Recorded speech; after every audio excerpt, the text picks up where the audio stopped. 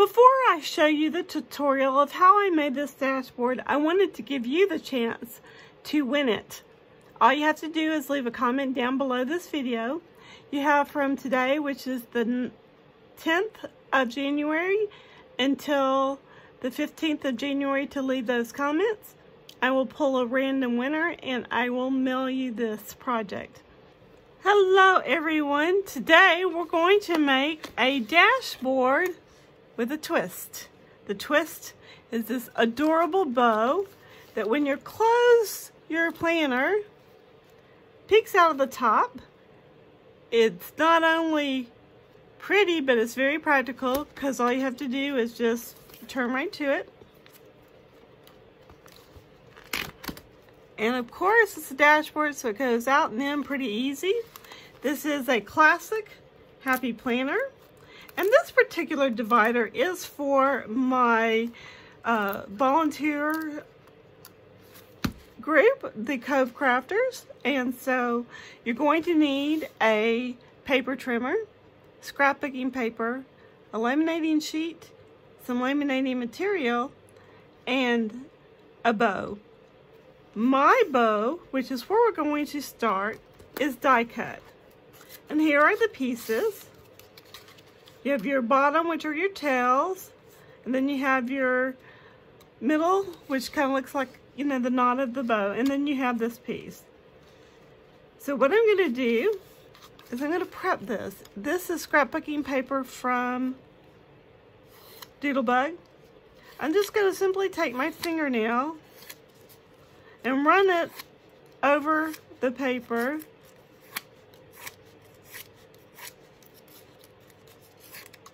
And as you can see, that relaxes the fibers. I should have added glue to my list, but it's okay. I also have some E6000 glue. So what I'm going to do is right here in the middle, I'm going to put a little glue. And then on the outside of one of these two tabs, I'm going to put glue. So it's right there. I'm going to bring down the one that's got the glue on it first. And then its neighbor. It's a very fiddly bow, but it's very worth it. This is once again a die. I purchased this from Pink & Main. This is their largest die cut. You can also find templates online that you can trace and just do the same technique. So now that I have that in place, and it feels like it's gonna stay together, we shall see in a minute. Yeah, I'm going to go ahead and place this down right there. This is the tail once again. And I'm going to put glue on that, bring this up, and you can visually center these pretty well. You do have some wiggle room as far as time is concerned. And you're going to want to look on the back to be sure that this is wrapping down the middle, and it is. And then you're just going to bring it back around. And using your fingers, you're just going to make sure that these two little pieces right there are in place. While I'm working on the rest of the project, I'm going to use a small paper clip just to hold this in place while it dries. This is actually 2 pieces of scrapbook paper. They are 12 by 12. And I'm going to cut these down to 9 1/4 by 7 inches.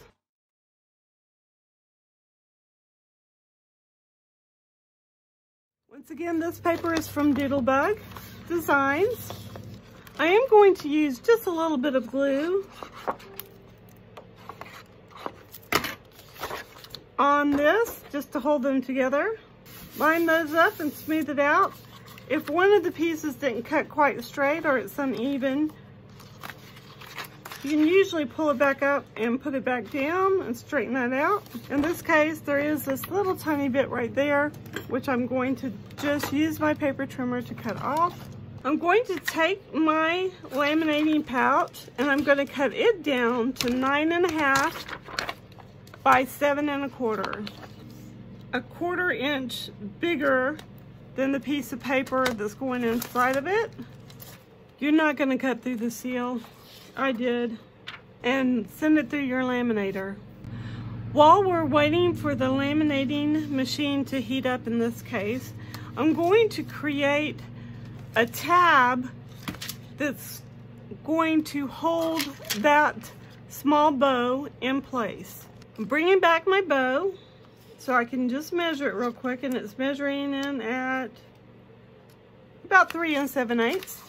So I'm going to take these 2 pieces of scrapbook paper. They're the same ones we used on the dashboard. I'm going to cut this to 2 inches by 3 1/4.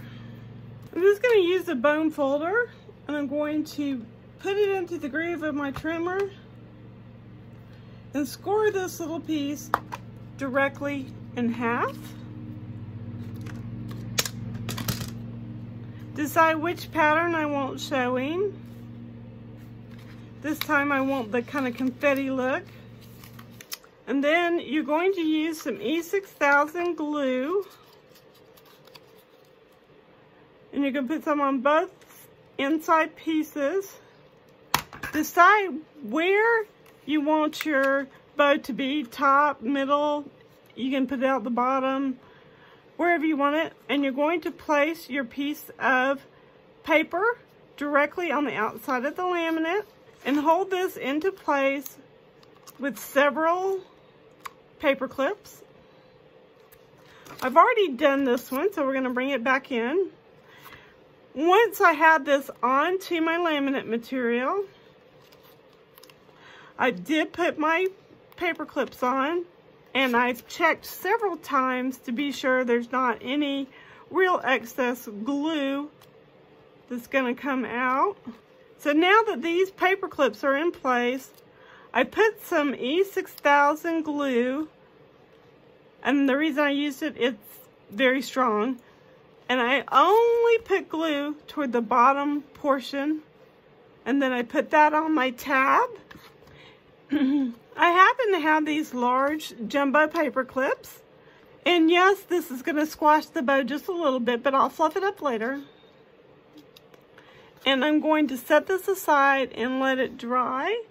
And then once it's dry, of course, it's a super easy project. It's super fun, and I hope that you're going to give it a try.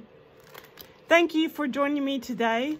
Please share my videos on your social media. Subscribe if you haven't already. And don't forget to share these videos on your social media. Stamp happy, plan happy, and be a blessing. Bye for now.